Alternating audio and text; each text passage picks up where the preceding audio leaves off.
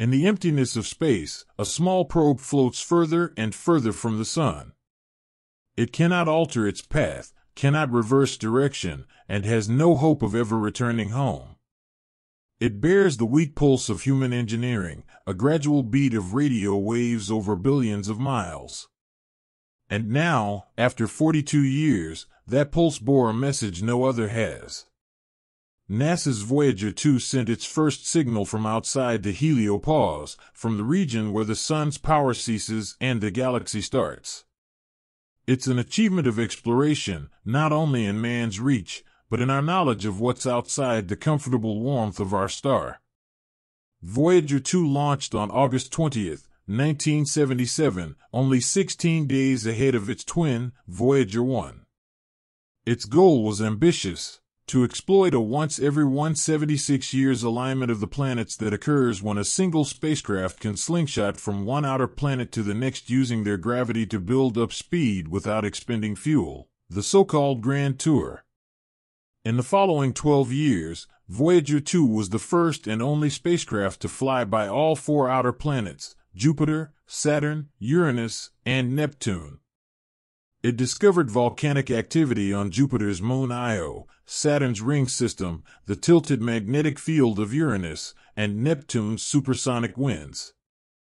Each flyby raised more questions and expanded the frontiers of planetary science. But Voyager 2's mission didn't stop at the planets. Following its flyby of Neptune in 1989, the spacecraft was put onto a course that would eventually propel it out of the solar system altogether. For decades, it has been coasting outward, its instruments taking soundings of the space around it in quiet silence. The sun does not just illuminate the solar system, it fills it with a stream of charged particles that never cease, so-called solar wind. The wind is pressed away in every direction and forms a huge bubble which is named the heliosphere. All within the bubble is the sun's domain, shielded from some extent by the strongest cosmic radiation. The edge at which the solar wind is ultimately halted by the interstellar medium is referred to as the heliopause. It is not demarcated by a signpost or an apparent wall, but by a sudden gradient in particle density, temperature, and magnetic fields.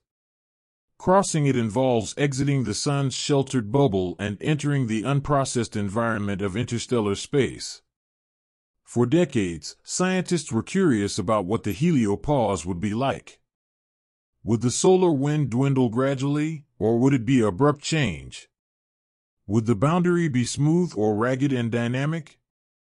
In 2012, Voyager 1 first encountered the heliopause, but most of its instruments had ceased operating years before. Voyager 2, still equipped with a full set of operational sensors, would provide the human race with its best view yet of this frontier. Later in 2018, having traveled over 11 billion miles away from the Earth, Voyager 2 reached the outer boundary. Measurements started to alter in unmistakable terms. The spacecraft's cosmic ray detector picked up a sudden rise in high-energy particles from outside the solar system. Concurrently, its plasma instrument, which remained functional unlike Voyager 1's, saw a sudden spike in plasma density, a telltale indicator that the spacecraft had entered an environment not filled with solar wind but with the interstellar medium. Temperatures declined, particle velocities decreased, and magnetic field measurements changed in a manner that announced a completely different environment. The crossing wasn't smooth. It was sudden, as if Voyager 2 had moved from one room into another, through a doorway defined not by walls but by unseen powers. Voyager 2's measurements conveyed the heliopause as a dynamic boundary, more in the manner of the edge of an ocean rather than the border of a bubble. The sun's activity also increases and decreases in an 11-year cycle, expanding and contracting the heliosphere. As the sun is active, the solar wind blows outward further. During a quiet sun, the heliosphere contracts. So, the heliopause itself changes all the time, moving sometimes by billions of miles. Measurements of the magnetic field showed that the interstellar field is directed differently from the magnetic field of the Sun, producing a twisting, reforming boundary.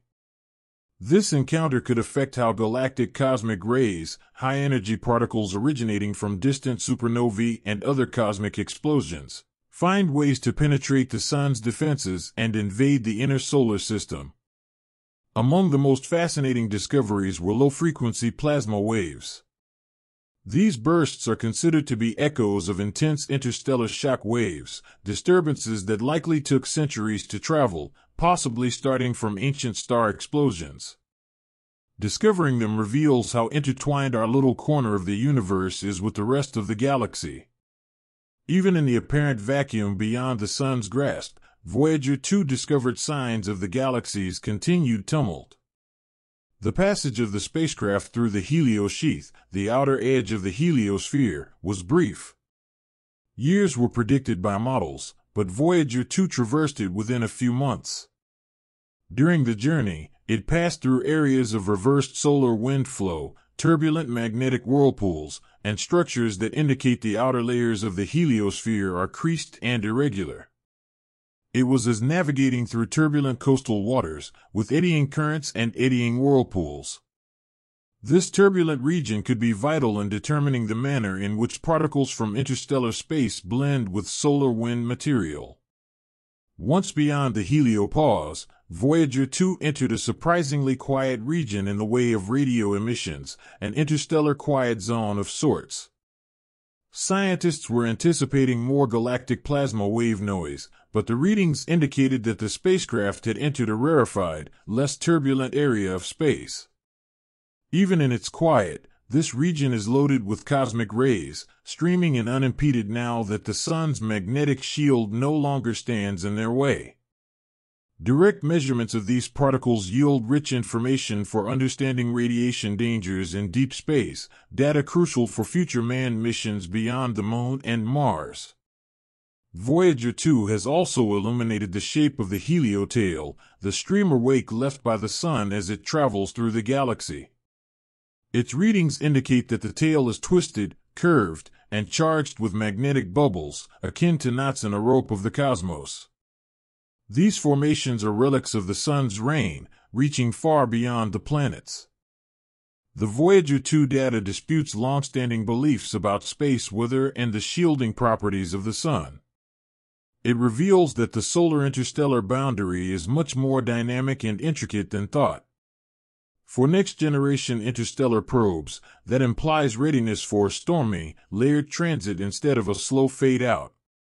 Knowledge of this regime is also important to understanding how variations in the heliosphere will impact planetary environments on timescales long compared to human lifetimes. Voyager 2 is not merely a scientific tool, it's also a time capsule.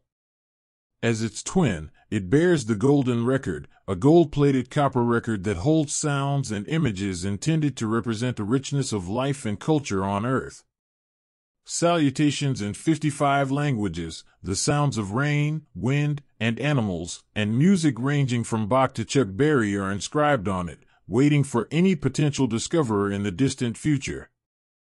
These records are not likely to be intercepted by any extraterrestrial civilization, but they are a message in a bottle from humanity, floating endlessly across the stars.